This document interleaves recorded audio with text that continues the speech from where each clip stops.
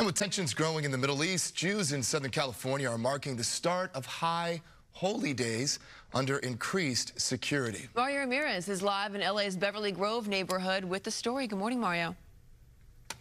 Good morning. That's right. Rosh Hashanah began at sundown last night, and it marks the beginning of the Jewish New Year, with services continuing through the week at places of worship like this one here in Beverly Grove, where there's expected to be an added police presence for Rosh Hashanah services later this morning.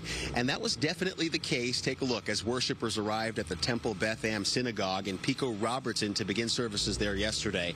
The LAPD has been working with several Southern California agencies like Beverly Hills Police Department and the West Hollywood Sheriff's Department.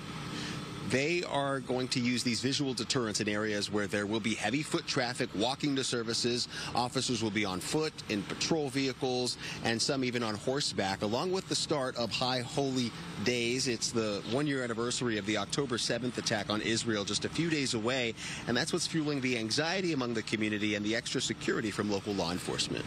You're going to see a lot of LAPD. We have a robust plan in place. You're going to see a lot of LAPD officers being proactive. Many law enforcement agencies within the county of Los Angeles, and we've had a lot of individuals reach out to us, or rather from law enforcement, telling us that they're going to increase presence so the community feels safe, and there's a proper deterrence factor as well. LAPD officials say while planning for stepped-up security had already been underway, the urgency increased earlier this week when Iran launched missile strikes against Israel. The agency says there's no known threat to places of worship here in Southern California, but they are prepared for demonstrations and protests. Rosh Hashanah services continue through Friday, and the increased patrols are expected to continue for the next 2 weeks through Yom Kippur. Back out here live, law enforcement officials hoping those visual deterrents will keep the community safer during that time. For now, live in Beverly Grove, I'm Mario Ramirez. Back to you. Mario, thank you very much.